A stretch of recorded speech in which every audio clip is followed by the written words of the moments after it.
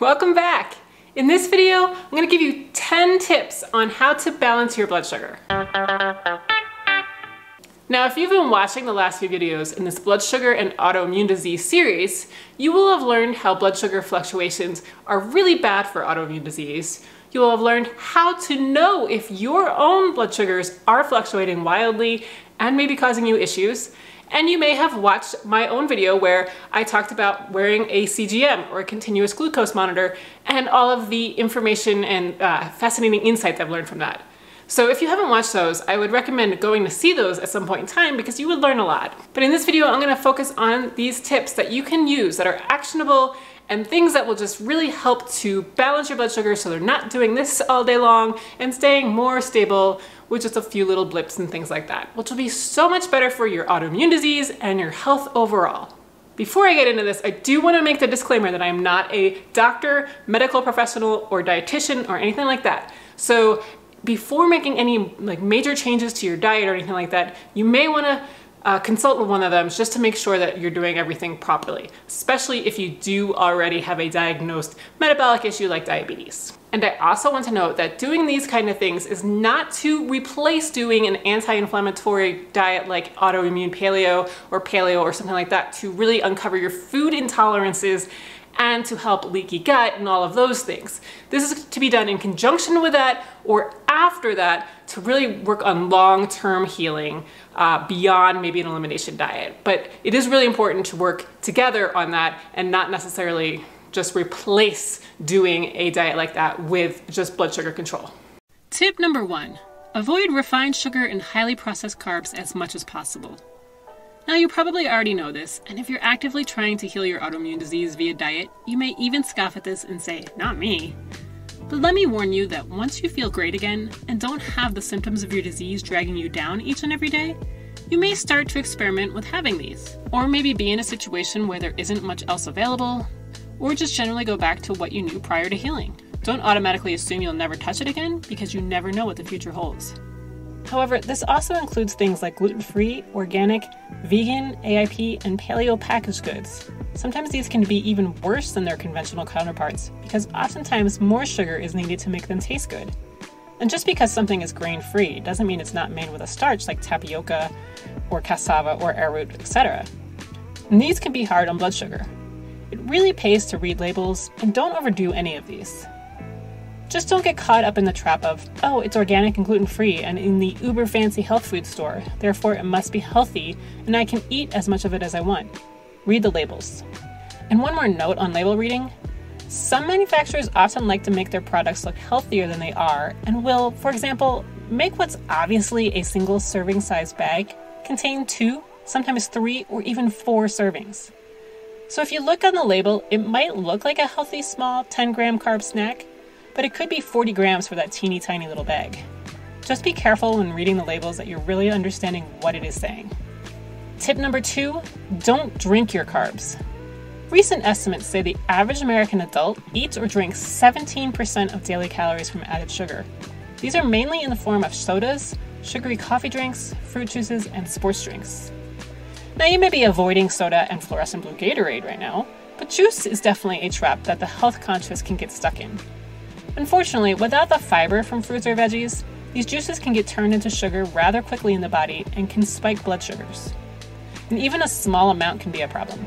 And if you needed another example of how it can really raise your blood sugar quickly, it's my type 1 diabetic son's first choice for getting out of a dangerously low blood sugar as quickly as possible. It seems to work even faster than candy. Makes you think. I will say though that some juices can be okay. If it's made with mainly low-carb vegetables, then it doesn't seem to be all that bad. But unfortunately, many of those can taste like dirt, so to make them palatable, manufacturers and juice shops add fruit. Again, just pay attention to the ingredients and the labels. Also bad, going through your local Starbucks drive-thru and getting a vase-sized cup of sugar posing as coffee. But you knew that, right? Tip number 3, try to always eat carbs with protein and fat. A carb by itself will typically turn into glucose in your body a lot faster than a carb paired with some protein and fat. You don't always have to have both protein and fat, but including these with a carb will help slow down the digestion and subsequent turning of carbs into sugar within the body. This often gives your pancreas time to pump out the correct amount of insulin as well, instead of just dumping a ton to try to cover everything, which then leads to low blood sugars, inflammation, and eventually insulin resistance. Some examples of these balanced meals, if you're in a gluten-free diet, would be a cup of wild rice, a piece of roast chicken, and an avocado cashew sauce. Or for a snack, a piece of gluten-free whole grain bread with an olive tapenade on top. If you're on the paleo diet, this might look like an almond and tapioca flour pancake with some eggs and bacon and some hazelnut butter smeared over the pancake. Or for a snack, an orange with a handful of macadamia nuts. And if you're doing the autoimmune paleo or AIP diet, this might look like a cup of diced roasted sweet potatoes with a piece of roasted chicken and a baked avocado. Or for a snack, an apple drizzled with some coconut butter. Tip number 4 is to pay attention to the glycemic index and the glycemic load. Now, the glycemic index, or GI, gives a number from 0 to 100 for how quickly a food will raise blood sugar. 100 is pure sugar. The lower a food's GI, the slower blood sugar will rise after eating it. However, this doesn't give the full story. Take watermelon, for example. Its GI is 80, which would make it a terrible food for blood sugar, right? Well, not so fast. Unless you're eating the whole dang watermelon, you're not getting very many carbs in a serving. It's actually only 6 grams of carbs per 120 grams serving, which isn't very many carbs at all. So even though it may raise your blood sugar quickly, it probably wouldn't raise your blood sugar a lot because there isn't that much sugar in the watermelon to turn into glucose in your body. So this is where the glycemic load comes into play. It factors in serving sizes and how much glucose you'll be eating from that serving. So for that watermelon, for example, it only has a GL of 4. On the other hand, take corn tortillas. The glycemic index is lower than watermelon at only 52, but the GL is higher than watermelon at 12 per a serving size of 2 tortillas. Carbs for that are 24 grams. So it will most likely have a bigger effect on your blood sugar than watermelon. Both of these numbers, though, can be helpful for balancing out meals. You want to try not to have too many high GI or GL foods in one meal, and if you are suffering from a lot of high blood sugars, it may be helpful to see if eating lower GI and GL foods will help. The information for these can be found at the University of Sydney site, glycemicindex.com. Tip number 5, quantity matters. Now, high blood sugar and the associated symptoms come because you've eaten too many carbs for what your body can handle at that time. So naturally, this translates to making sure you don't overload your body with too many carbs at one time. This will be different for everyone, so it's something you'll have to experiment with. But for example, I learned that I can eat about a half cup of rice in a meal without it doing too much to my blood sugar. But more than that, I definitely noticed my blood sugar rising. Standard amounts of food in a meal, though, have crept up over the years, so it is definitely something to pay attention to. Plus, there are only so many nutrients one can get from a food, and eating a half cup to a cup of a high-carb food most likely will give you the nutrients you need anyway. So focus more on varying things and having a smaller amount. And if you're still struggling with this, using a smaller plate can actually help quite a bit. Tip number 6, exercise is important. Exercise has been proven in many studies to improve insulin sensitivity, which is what you want. It's the opposite of the undesired insulin resistance. Plus, it also helps you to use up the glucose in your bloodstream after meals, because glucose is the primary fuel that the body uses. So exercise can be very helpful and an important part of your blood sugar control. Exercise, especially things like walking, can be extremely helpful right after a higher carb meal because it can help blunt any blood sugar spikes, making them not go as high or high for so long. A simple walk around the block after meals can be a wonderful way to control your blood sugar. However, the intensity and frequency of exercise also matter. This is something you'll need to play around with yourself, but high intensity exercise and too much exercise without adequate recovery can be stressors on your body. This in itself can raise blood sugars due to the release of the stress hormone cortisol.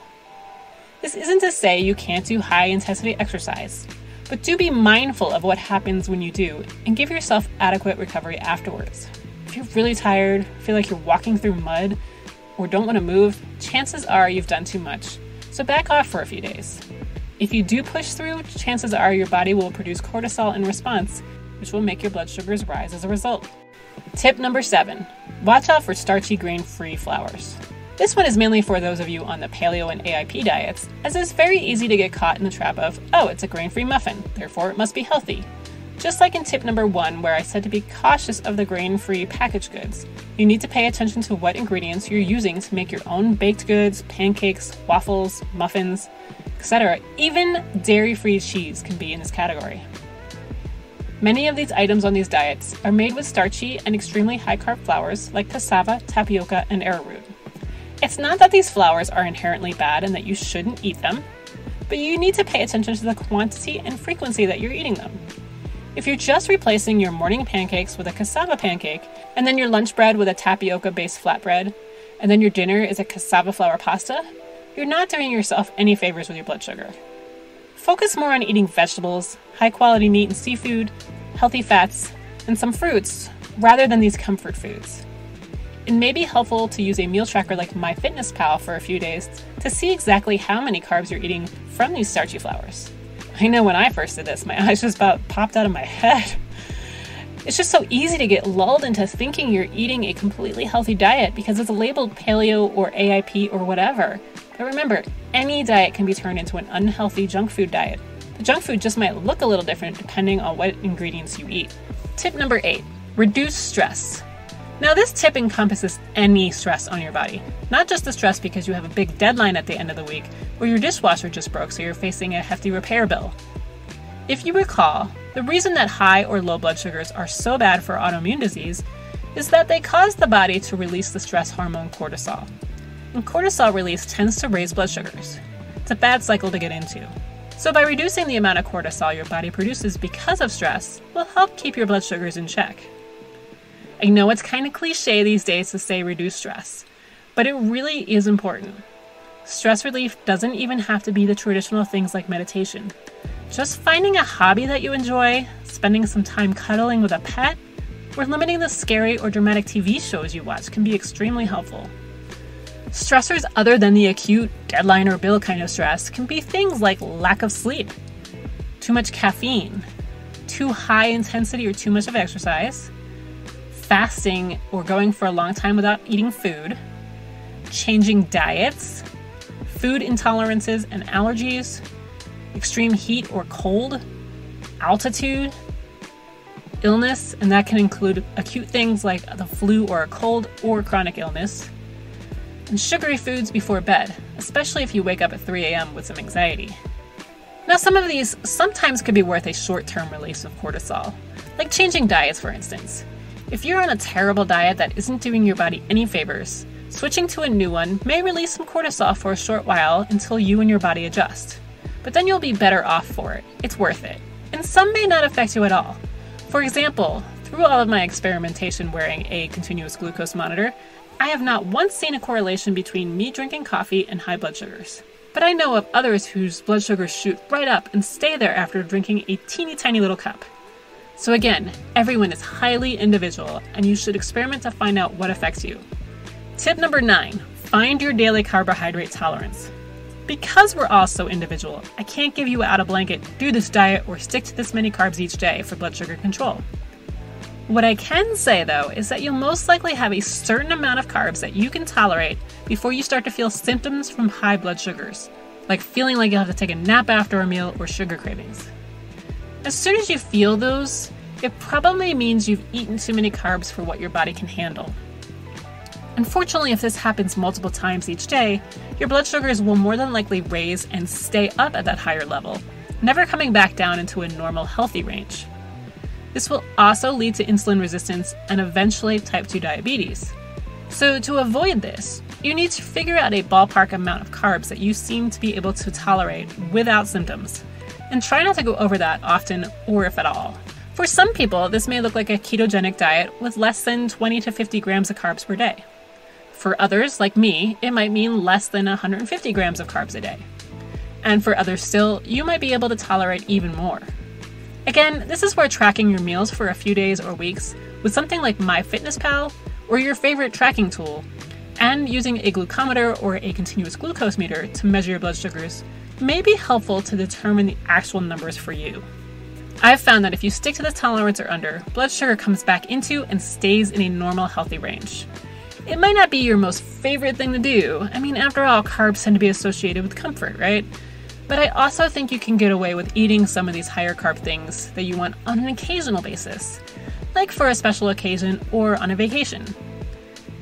Once you figure out your carb tolerance, you may notice some pesky, hard to resolve symptoms go away as well, though, like poor sleep, irritability, sugar cravings, and those midday energy crashes. So it could really be worth it. And tip number 10, don't just focus on blood sugar. Now, sometimes blood sugar spikes can be worth it. Whether it's because there are nutrients in a high-carb food that's hard to get anywhere else, or because certain carbs are a wonderful food for your gut microbiota. There are many reasons why eating some of these foods that will raise your blood sugars can actually be a good thing. Plus, you're going to have times when you have special celebrations, vacations, and whatever else comes about, where you'll want some of these sugary desserts or sentimental treats. You don't have to avoid these things completely. It's all about balance. Eat those particular foods with low-carb foods so it's not so much all at once. And don't have them with every meal. Space it out. A blood sugar spike every so often is not going to have the same detrimental effect on your immune system and inflammation in your body that constant high blood sugars or several spikes a day will. So the bottom line is this: enjoy life, but just keep an eye on how many times you're seeing your blood sugars go above normal or that you're feeling symptoms after meals. Because remember, the whole problem with this is that your body is producing stress hormones, which leads to inflammation and immune system dysregulation. So stressing over being perfect on your blood sugars is kind of counterproductive. So practice balance and do your best. Thank you so much for joining me, and I will see you in the next video.